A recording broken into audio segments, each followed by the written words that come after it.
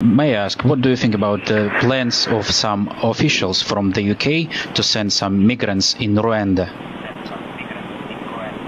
Yeah. What do you think? I haven't discussed. I don't know. Which are the elements of this deal. Yeah. For the problem that we have is also that these people coming illegally are impossible to integrate. We don't know they lost lots of time for the time that we process their requests, and then many of them will lose.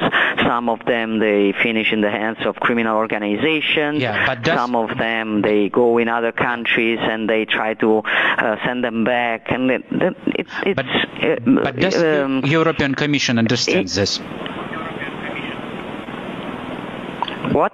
Does the European Commission understand this? That it is... The European Commission says that understand it. The problem is how much time it needs to give concrete answers. For in the conclusions of the European Council, in the words of Ursula von der Leyen, they absolutely understand it. But when you ask them to take the money, to invest, to help, to discuss with these countries, well, that becomes more difficult. I have to say the truth. Yeah, of course. It is also about Tunisia. I organized this memorandum between Europe and Tunisia that President Zayed signed with us in the middle of July, but he didn't see €1 yet.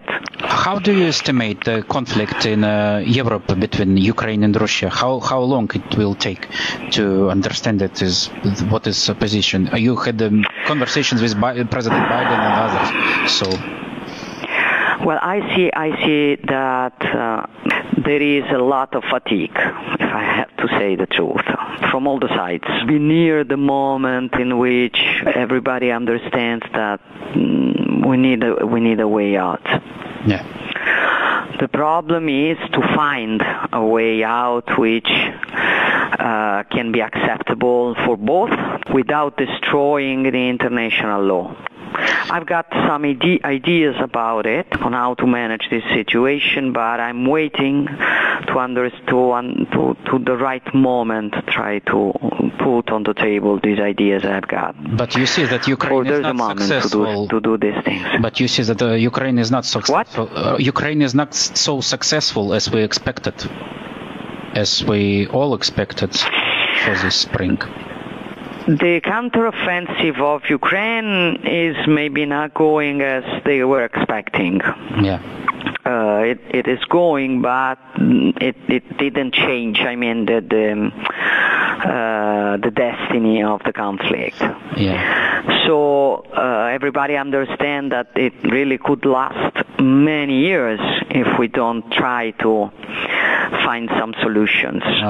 The problem is, which is the solution acceptable for both without opening other conflicts? You know what I think about Libya. No, maybe you don't know, but we could discuss it for hours, my friend. What it happened to Libya. Maybe today somebody understands that the situation after was not so good. Yeah, it's true. Was not better. And it's another crisis. It is energy crisis. Make our brain work. Yeah. And